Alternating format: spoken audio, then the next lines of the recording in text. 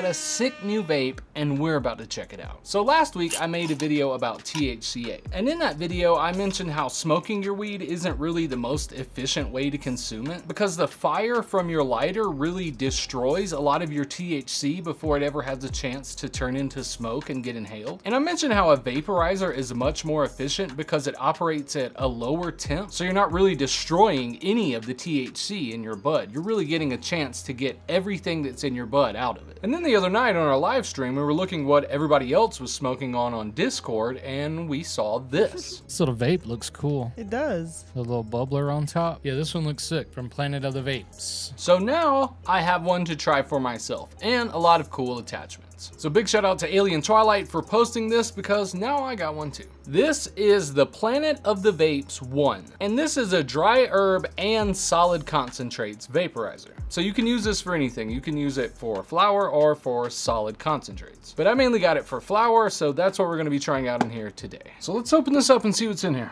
So we got our main vaporizer unit and our accessories kit box. In here we have a pair of tweezers, a cleaning brush, a dab tool, this little mesh screen for concentrates. There's a little basket type container you can load that fits right down into the heating chamber, a replacement screen, and the USB charging cable. And there is a quick start guide and some safety and warranty information. So this is pretty small, but it has some weight to it and it feels nice in your hand. The finish on it is sort of soft, almost like rubber. Even though it is a plastic, it almost feels like rubber. It's got some good grip to it. Where the loading chamber is, there's a little fingerprint hole where you can just slide this right off. It has two little rails in here. You just slide that on and it magnetizes down on there, so you just get it close.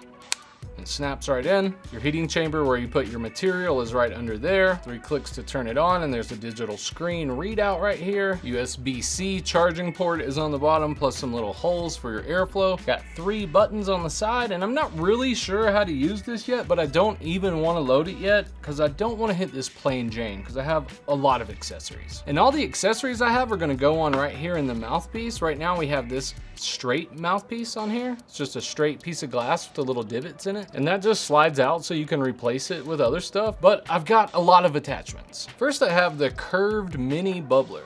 Nice little bubbler attachment. Okay, I put some water in here, but check it out. Next I have the mini bubbler, and this sort of looks like just the top of a very small bong.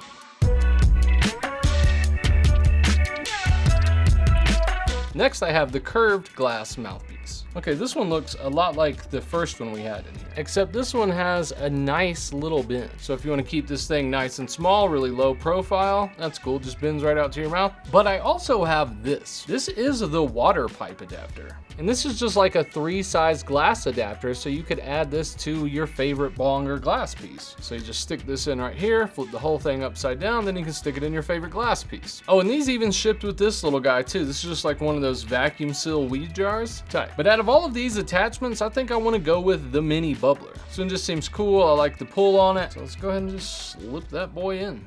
Bang. We're gonna be loading this thing up with some dry flower, and today I have some Mandarin Sunset. This is some I grew myself. This stuff smells really good, like skunky oranges and candy. So this should taste really good in the vaporizer. So how do you use this thing? Charge for 2 hours, did that. Turn the one on by pressing the power button 3 times quickly. 1, 2, 3. Boom, you can feel it vibrate and see it light up. Set the temp to the max, which is 430. Okay, so that's really easy to figure out. There's just 3 buttons. So one is the on button, and these other 2 are the temp up and down. Let the one run until it shuts down. Repeat steps 1 through 3 until any odors are gone. So we'll just let that run. But this says loosely fill the chamber with your ground herbal blend. So if you're new to vaping, try 390 degrees for dry herbs. The one will vibrate when it has reached your selected temperature. So you just turn it on, set the temp, and when it vibrates, you're good to hit it. But I have it turned up all the way to do the burn off.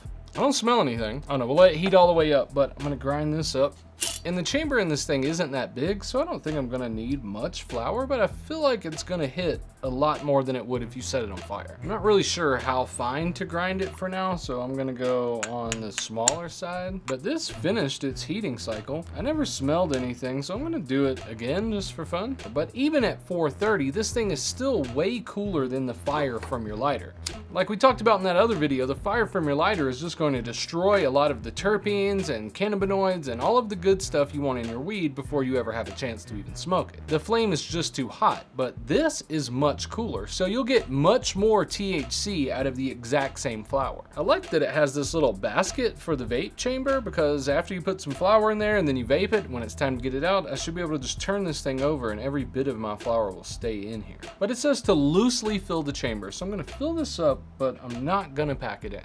That seems pretty loose. It's really full, but it's really loosely packed. And this has actually ran 3 cycles now at the highest temp. I don't smell anything still. Maybe a little. It smells like hot electronics, if that makes sense. But I got my little chamber all loaded up with flour. So let's slide this in here and see what it does. 3 clicks to turn it on. Set our temp down to 390. And we just wait for our screen to heat up to 390 and we're good to go. All right, vape's up.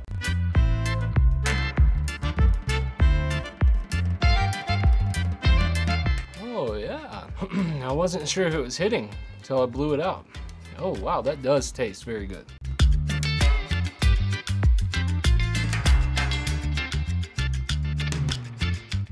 Sort of gives it like a toasted taste rather than a burnt taste. It tastes like toasted. But it's so easy. Like, I mean, so smooth to smoke. Tickles a little bit in my nose, but it doesn't make me want to cough at all. As you would suspect, the airflow is pretty restricted because all of the holes we're working with are pretty small, so you sort of got to hit it slow. But I think that's good for a vape. Just slow roasting. Low and slow, baby. I mean, it's still going. I put such a small amount of weed in there and it's hit like 4 or 5 times already. Good hits too. They're not like tiny hits or anything. This thing's hitting good. Still going. Got 86 seconds left on my heat. And I'm assuming after that, the little bit of flour that I put in there will be pretty much spent. I thought it wasn't gonna hit that time, but it did. I mean, it's hitting forever in this thing. Then when it vibrates, you know it's done. This thing pops right off. See a little vapor coming out of there. And now, don't touch that, because that's gonna be 390 degrees. Oh, I just realized what the tweezers are for. That's to recover your hot basket. I'm gonna use these right now. Beautiful. They thought of everything. I wonder if that's still hot. Ow, yes, it's hot. It's hot as f***. Ouch. Yeah, it's about 390 degrees, Matt.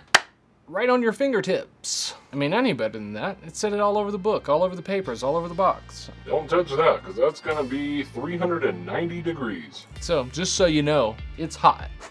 Okay, it's cool now, but I want to see what this flower looks like. Oh yeah, just what I expected. That is just super brown.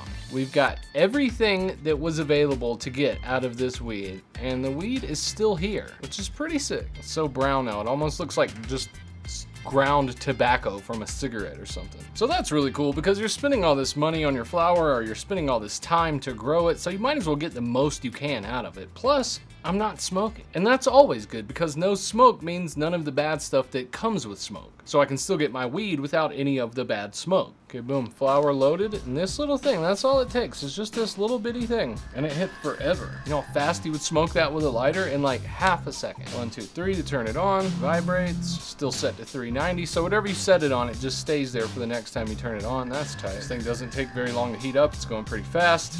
And then boom, it vibrates again and I know I'm good to go. And I got like 205 seconds to rip this. Cheers. Much better airflow this time without the water. More flavor too. It's a little warmer, but it's not hot like smoke. It's just sort of warm because I'm pulling like fresh air in through the bottom to mix with the warm air, so it really cools it down a lot. Makes it really easy on your throat. I guess it makes it really easy on your lungs too. This is dope. Glad I got this. Really small too, smaller than a pack of cigarettes, just right there in your palm. You just do like this, nobody even know you got it. Huh? Do you smoke marijuana? No, I wouldn't do that. I wouldn't smoke marijuana in your establishment. I'm vaporizing marijuana, sir. crazy to me how much you can hit such a small amount of weed if you're not just like burning it up and lighting it on fire.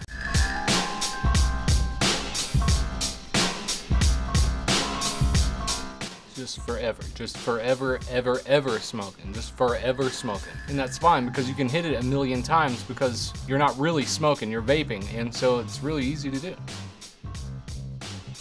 Still got 20 seconds left. And the clouds are sort of deceiving because even when they feel big, they look small because they're not clouds of smoke, they're clouds of vapor. And boom, there's my time.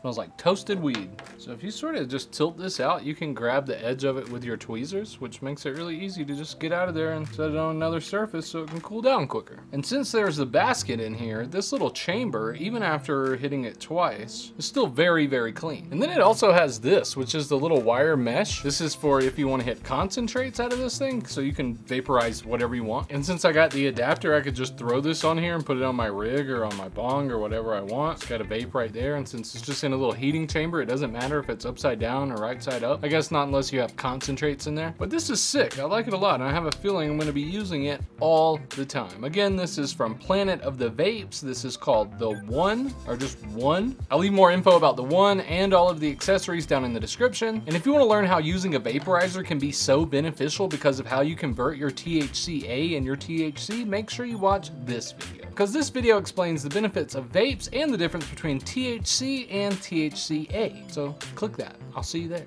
Peace.